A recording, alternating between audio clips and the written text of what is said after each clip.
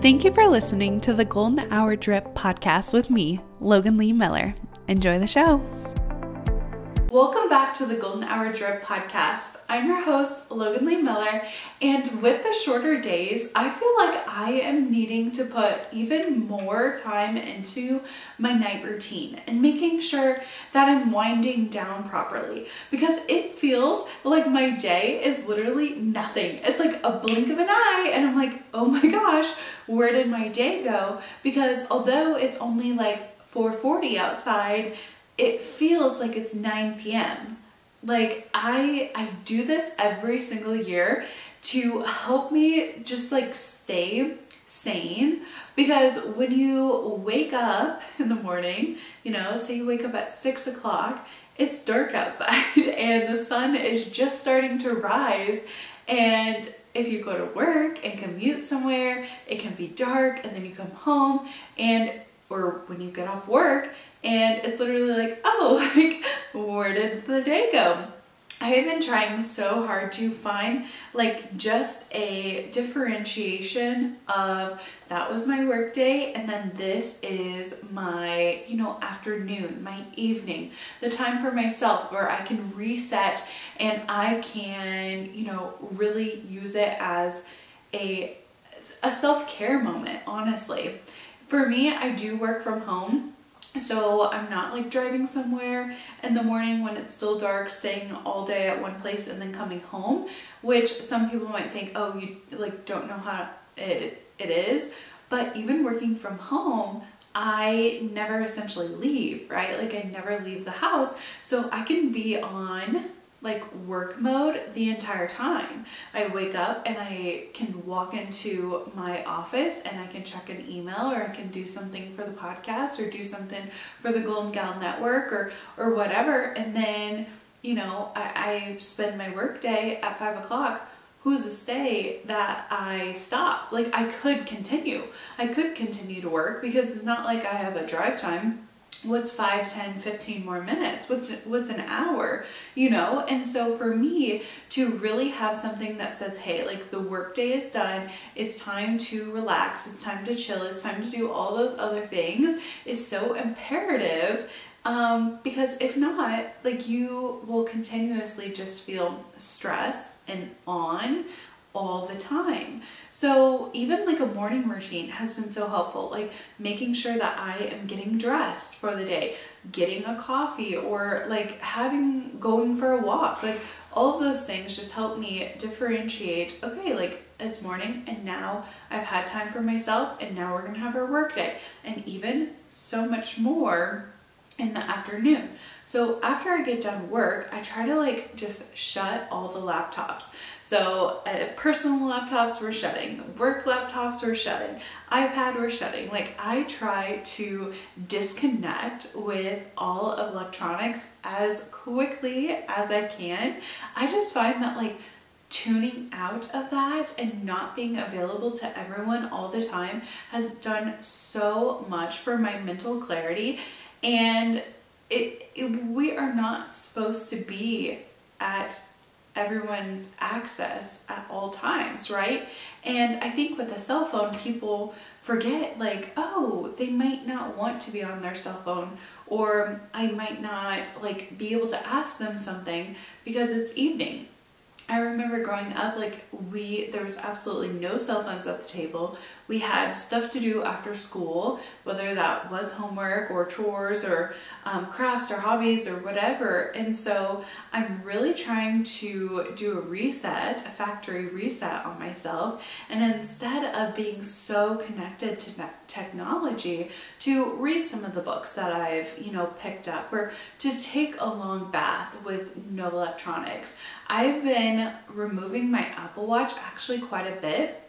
I go to yoga class in the evenings. Right now I've been loving a evening workout class because I am like struggling with the morning, waking up so early. So I've been just like going to my hot yoga class in the afternoon after work. That also helps me differentiate between the workday and, having time for myself, because I immediately go somewhere after work. I'm like, okay, like I'm headed to the yoga studio, and I sometimes will wear my watch and record the workout, but often I've not been taking my watch, and I feel because the yoga room has no cell phones, it is so nice to just lay on my mat, not have my Apple Watch on, not have anything connecting me, be in my body and totally present.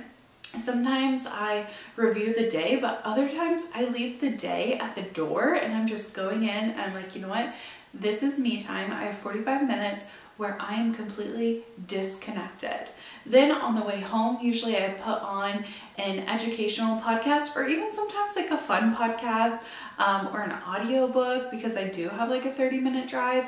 I use that time to, yes, it's somewhat social media or content, right? Like I'm consuming something, but I am not consuming that throughout the day. I don't have a podcast playing at all times during the day. I don't have a audiobook going at all. You know, like those aren't things that I normally do, right, throughout my workday. If I am listening to an audiobook or a podcast, it's when I'm cleaning, and that's during the weekends. So even like on the drive, that's a way for me to disconnect from my workday and be like, okay, like we are on our time. We're coming back from our yoga session, and that is amazing for body and mind. You're like, okay, I'm in the car. Like I just had so much great focused time to myself. Now I might learn something new, but those have been great to help like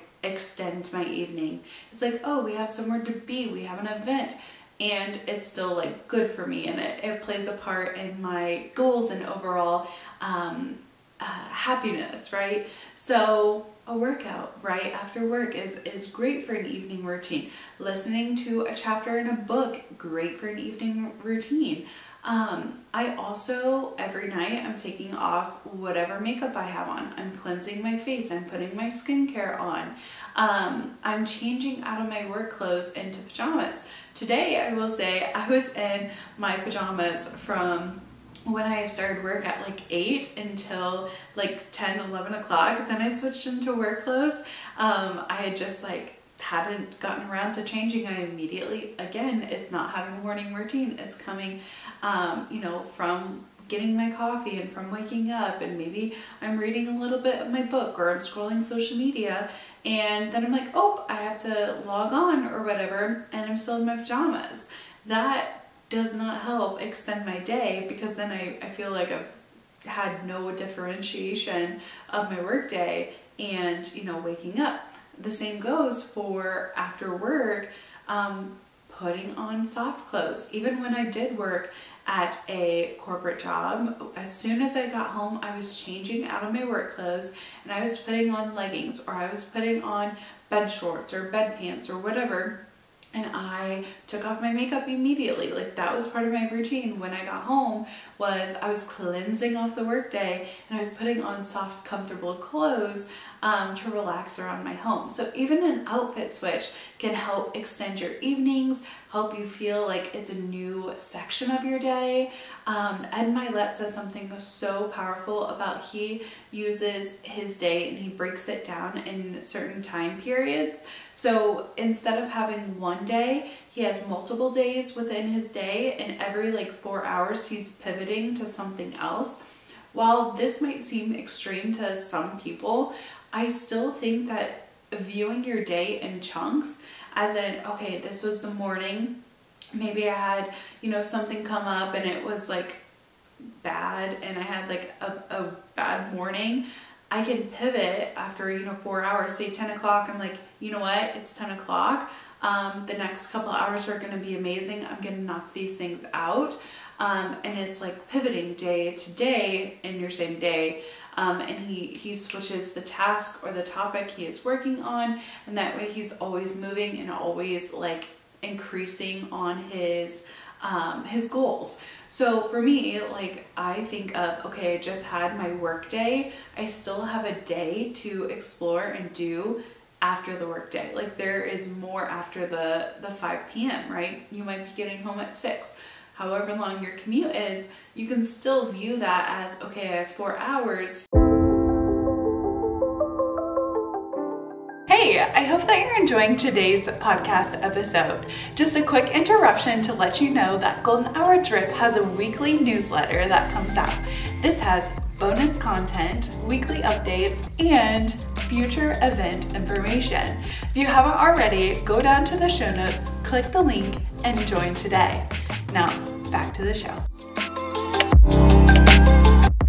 Of my evening that I'm able to do something and and pivot and your mindset and actually physicality of what you're doing. So I love that viewing your evening as its own day is so good too, because it's like, all right, like this is the second half, this is the third, this is the fourth, whatever part of your day you're at. That can be monumental on, okay, we're gonna get some stuff done. So I view my evening as, okay, what is on the list, what needs to be done for tomorrow, like prepping wise, because to have like a good day, you always have to do something in your evening routine that helps set you up for success, whether that's taking off your makeup so you're able to apply makeup the next day without trying to scrub off yesterday's makeup, or if it's laying out your lunch, or making sure that you have groceries or coffee or any of those miscellaneous items that filling up your car with fuel the night before. Like doing those things to set you up for success will then allow you to have an even better evening the next day.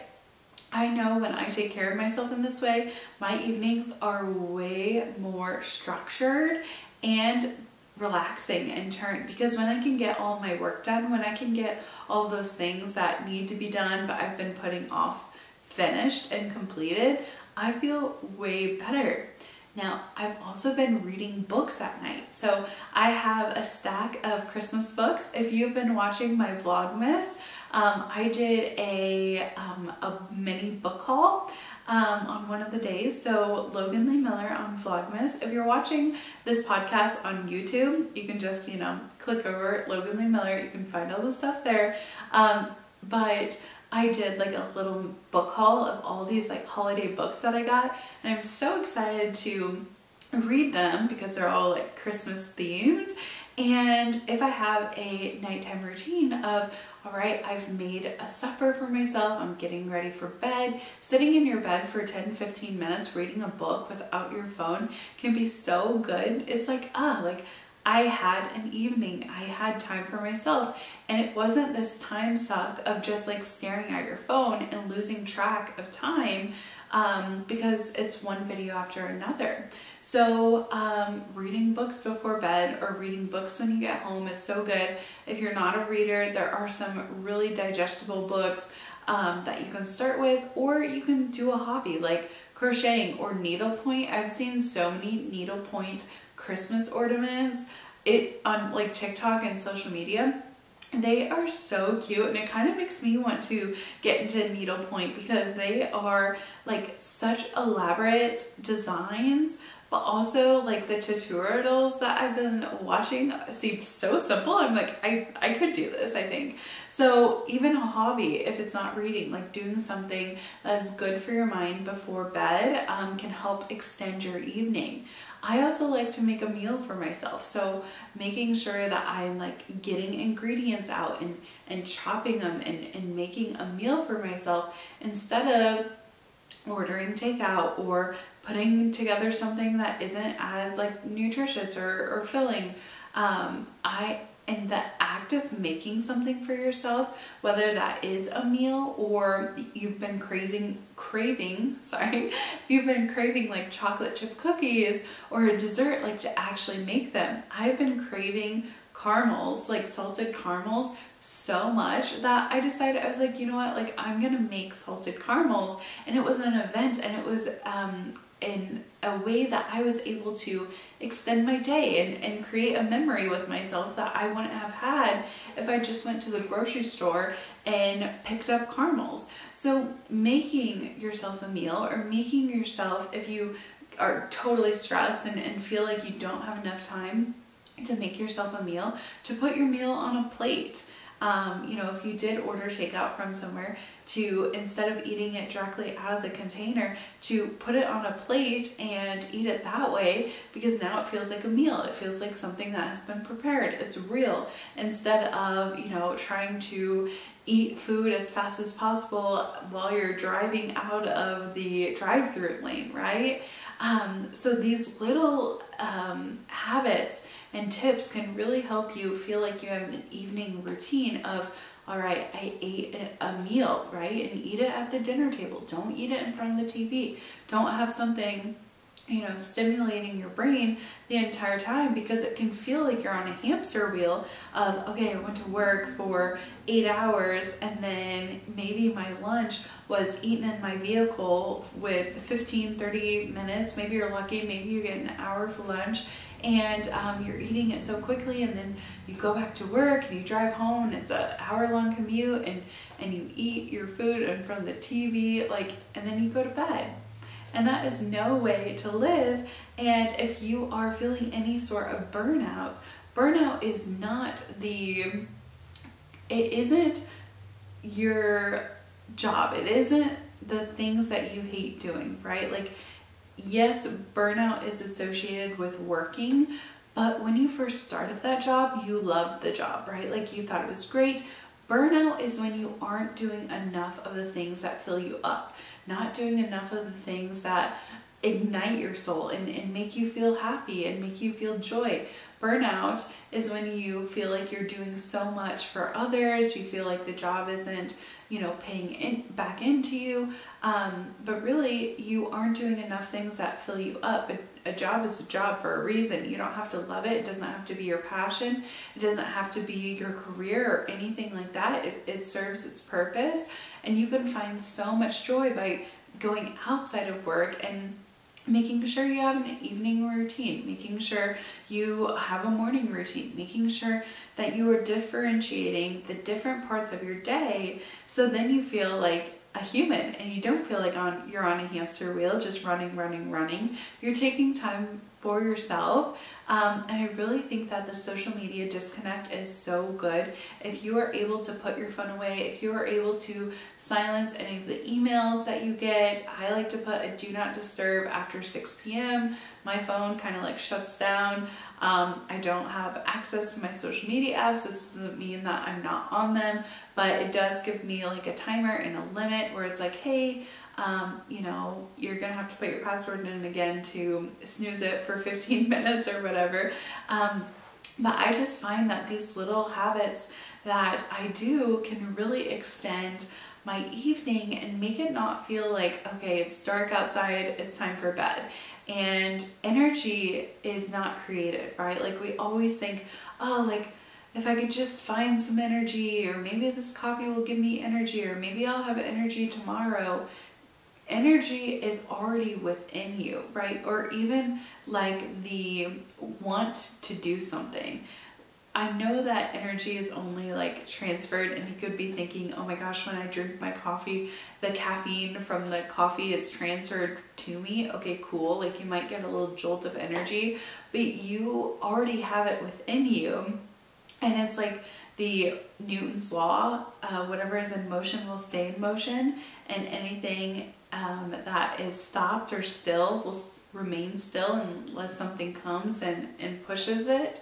And I truly think that's for ourselves as well. Like, you are going to be stuck in a routine or a short day, right? Like, where you feel, oh my gosh, my day was so short, or I don't even remember the last 30, 60, 90 days because I've done the same thing and nothing for myself.